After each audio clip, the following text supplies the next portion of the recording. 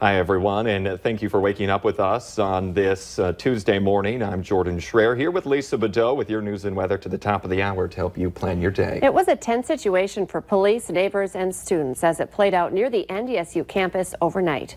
The Valley Today's Abby Ferchner joins us live now from North Fargo with the very latest. Good morning, Abby. Yeah, good morning, Jordan and Lisa. We are continuing to learn more details about what happened here overnight in North Fargo. Police were dispatched to 1131 College Street North around 10 p.m. What started as a domestic situation quickly turned into what is believed to be a hostage situation.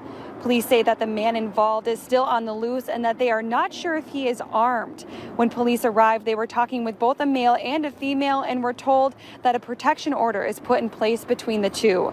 When officers were talking with them, the man took off and was believed to have went back into the home, locking himself inside with two young girls who were also home during that time.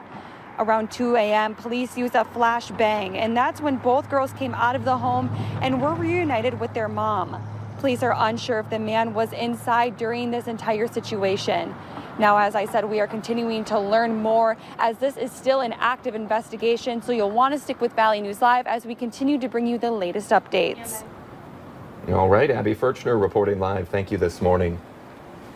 Domestic disturbances are the most frequent calls for many police departments, and officers are always on high alert during those incidents because they can turn dangerous very quickly. And you have to think that's the mindset for local officers who lost a colleague during a domestic call about 3 years ago.